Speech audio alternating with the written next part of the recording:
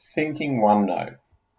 As we looked in our previous video of how to access a OneNote online, we were in the web browser. You can do this on any device, but if you're on your laptop, you might want to sync it to your laptop. This allows you to work offline and work a lot more effectively inside the OneNote application installed on your computer. To sync OneNote, you must have previously completed the Accessing OneNote Online task so that you understand how to access your OneNotes. Once you've accessed a OneNote, up in the heading, you can click on Open an App, and that will sync with your current OneNote on your machine. I'll complete that task now. So, if I go to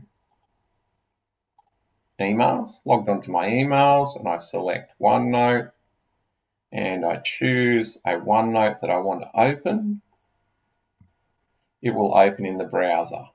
If I want to sync it with my OneNote that's on the computer, up here I click on Open in App, and it'll ask me to open it in the OneNote that I have, which is 2016. I click Open and click Yes.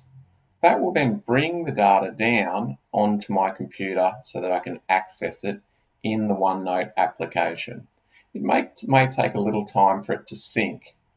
For example, here is the Science one synced, and you can see a little sync icon which is bringing it down.